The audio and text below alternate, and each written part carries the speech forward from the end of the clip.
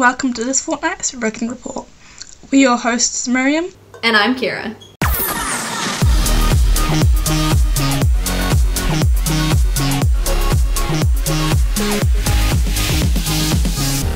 It all happened in a flash.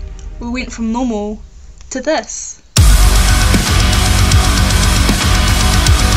But we might as well make the best of it. And hey, just because we're in lockdown doesn't mean we can't inform and celebrate. So here we are, and this is what we have to say. Our school social medias have been absolutely amazing, having daily posts to keep you all informed on the school community. And we love to see how engaged you guys are with it all.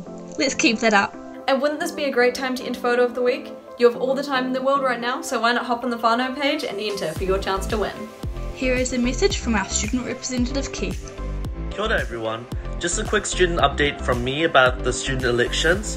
It has been put on hold due to COVID, so stay tuned for more information when school opens. Have you been checking out the Instagram takeovers? They are amazing, and I love the daily reports of the current situation in New Zealand. And the challenges give me something to do. It's okay to feel fine, or not to feel fine. But your Riccarton whānau is here for you.